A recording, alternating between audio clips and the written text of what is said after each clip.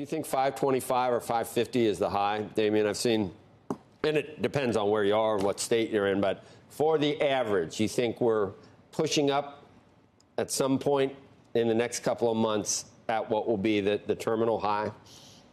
So we think Brent prices have to go higher, another $20.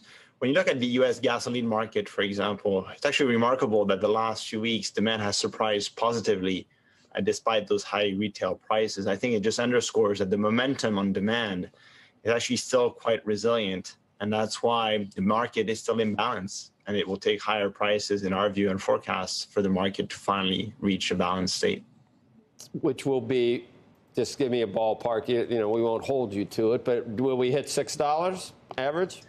I mean, you know, mathematically it's now 10-15% higher, so that would leave us shy of $6, but still higher from here. I think the main risk you have to keep in mind is when you're at extremely low level of inventories like we are today in oil, the risk is that you gap to the upside. You know, remember 2008, the 1970s, right? That's the main risk that we see is, you know, at some point, supply is just too low, and you really got to hit that point of demand destruction. So not our base case, but I think it's a risk you can't overlook for this summer.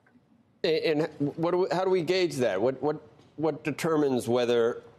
I guess I'm asking what determines the elasticity with the American traveling public? Are they flush from stimulus? Have they already spent that? How's the savings rate? Do people want to go on vacation so badly that they're going to do whatever it takes, or will some people eventually say, no, I'm not going to do this? Yeah, so demand destruction is a gradual process, right? I think what's key is what you described heading into this summer is your net disposable income is still elevated, you know, albeit shrinking, but still sufficient to support demand.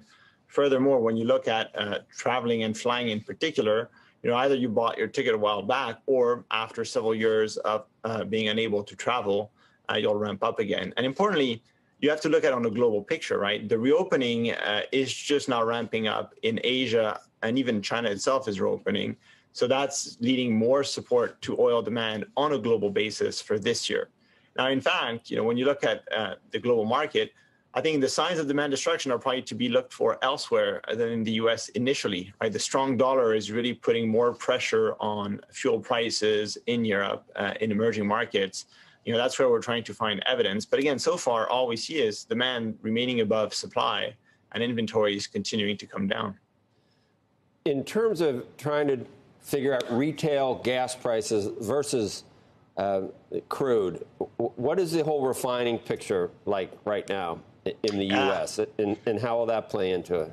That's a very good point. We've actually never seen such a disconnect with retail trading so far above Brent prices. So what drives that? Well, you've underinvested in energy across the board, so you're also short on refineries. So you're running as high as you can on refineries, but you know that still is just barely enough to meet demand.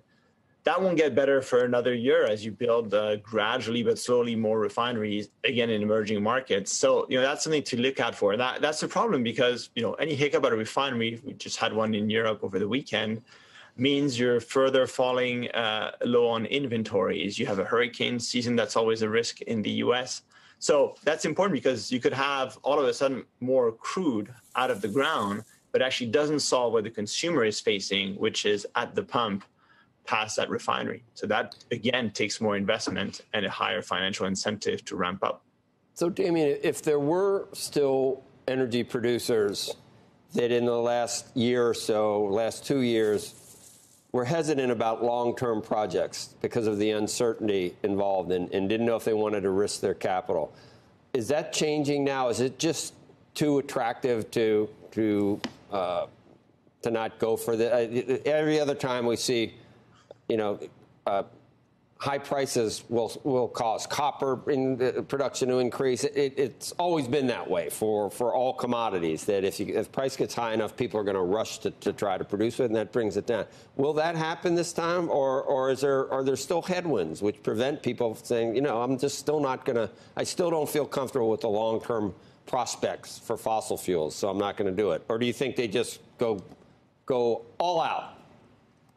That last point you made is key, right? We still don't know what oil demand looks like 15 years from now. And so when you're building this offshore platform, it takes 3 to 5 years to build. You're producing for 20 years. So most of your payback, your returns are over that long-term period. The uncertainty on the energy transition, the kind of uncertain policy as well that will accompany it, is it all renewable? Is there some support for hydrocarbon? Means you're still uncertain. So sure, the short-term returns are better, but that doesn't solve the long-term. And that's why in the end, when you look at where investment is flowing, it remains short cycle. And that remains mostly shale around the world. So, the US on a multi-year horizon has a lot to provide to the rest of the world, despite the uncertainty, because, to a short cycle producer, you're finally seeing a compelling reason to invest. But again, that takes time.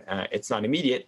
Refinery is harder. It's a 3 to 5 year build out as well. So you can make small improvement, but you just have to wait for other countries to ramp up their own refineries.